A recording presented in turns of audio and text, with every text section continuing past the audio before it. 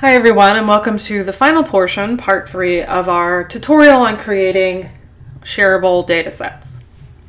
So you've gone through all this work and you've downloaded your data in part 1, you've created either a codebook or a data dictionary in part 2. Now we're on to the sharing to create fully open data sets. So 4 kind of popular sites open to show you how you might upload these kind of things and freely share them. And at the end, we'll also talk about Google Dataset Search. First one here is the Open Science Framework. So I've got an account on the Open Science Framework, and here's the project I'm currently working on. But let's say I wanted to start a new project to share this information. So this is a very, very short tutorial of OSF. They have tons of tutorial materials on how best to use their site. But in the very simplest form, you can create a project, give it a title, okay, where I would share this information. And I could actually go ahead and enter a description. So I could say this is an example tutorial. And I don't really have a template, so I'm just going to hit create. Once you create that, you can click go to project. And here you can fill in all kinds of information. You can add your contributors. That would be the people that also made this data set or are part of this project. You can actually create a component, which is where people suggest you kind of break down the study. So you might have a component that's for the paper, a component that's for the data, a component for the materials. So the way you use OSF is kind of dependent on your favorite workflow, but there's lots of ways to do this. You can also write a description about your project. If you want to learn more about licenses that we talked about in the last section, you can actually figure out what kind of license you'd want to use. Kind of gives you examples.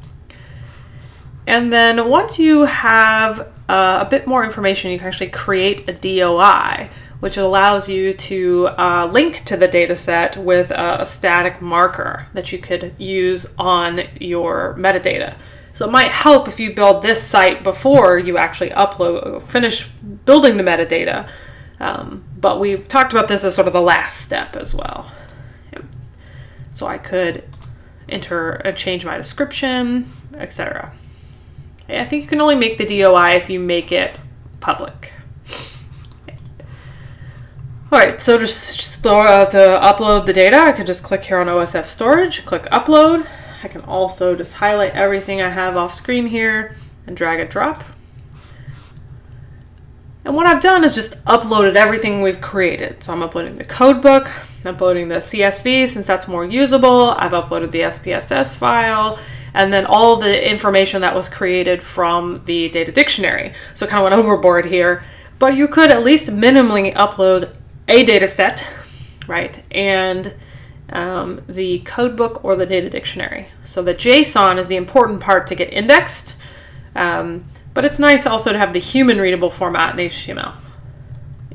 And then there's lots of other things you can do with OSF. You can add tags to help your search. You can also do some different settings. You can add contributors. So this is kind of the very brief explanation of where you might put this sort of thing to be able to share it. And then when you're done, you click Make Public. Okay, and that will allow other people to see it. Another option is Zenodo, or Zenodo, and this is not one I've used a whole lot, but it's really useful if you want to do something that updates continuously. So let's say you have a data set that updates every couple of months, or you're wanting to create a project that people are contributing to, and people maybe want to have know which data set you're using. So this is really great for versioning when you have multiple versions of something, because you can kind of post updates, and each update gets a new digital object identifier, DOI. So for example, this first one that has popped up on my screen here has what version it is.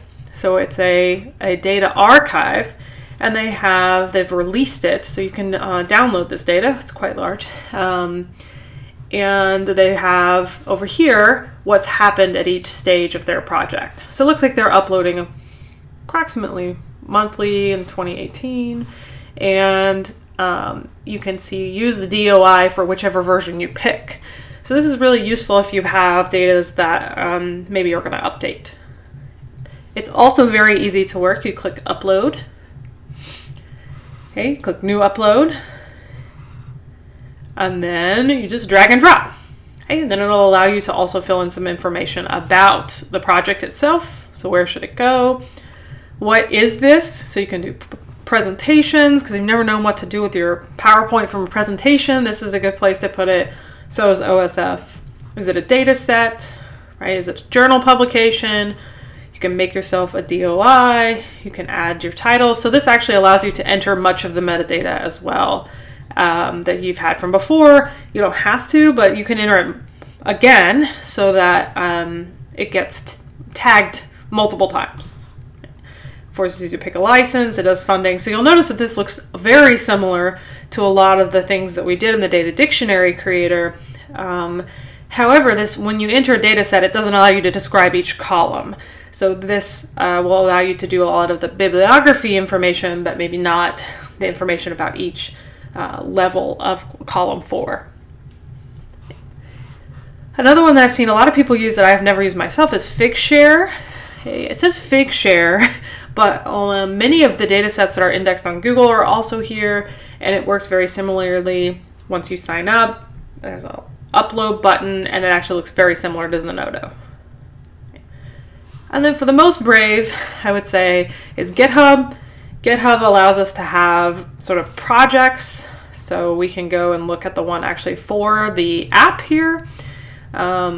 That allows me to put into folders the applications, or I've used this for complete publication projects where I have a folder for the manuscript and a folder for the analyses and a folder for the data. And I would just want to make sure I upload all the same files for this sort of thing too. GitHub calls them a little bit differently. They're repositories. Okay. And so I would go to my repository page. Just think of this, I think of this as project personally. People use these in a lot of ways. So click new. I would give it some sort of name. Okay. Could give it a description, if it's public or private. Okay. Generally you'd want this public if you want to share. And then you just hit create. I'm not going to just upload the files. So all 4 of these are very usable, very user-friendly to create a space for your project and then upload the files for your project. With the ultimate goal of sharing for other researchers. So you could link to it on your CV, like here's the publication, here's the project, or hopefully after a little bit, it does take somewhere between like 7 days and a month for this to happen. But once you upload this sort of data that has the machine readable format in the background, because the codebook and data dictionary JSON LD files are formatted specific to getting into Google Dataset Search, which is part of schema.org's dataset format, is to end up here, right? So in our paper, we searched for resilience, if I can spell it correctly. Okay. And what you'll see here is not the first one that came up when we did this before, but here's a new one. And so you can look at the results found here, and then once your paper has been percolated through the internet for a while, your information will also end up here. So it pulls the information from the JSON LD to help tell you what this data set is. So then I could go to the data set or explore at Figshare here. And then now I can download these data sets. Okay, so here there are 4 different ones, and we could download all. So this doesn't have to all be data. These could be multiple files. So I can have my SPSS format, my CSV format, and the code book for it, for example.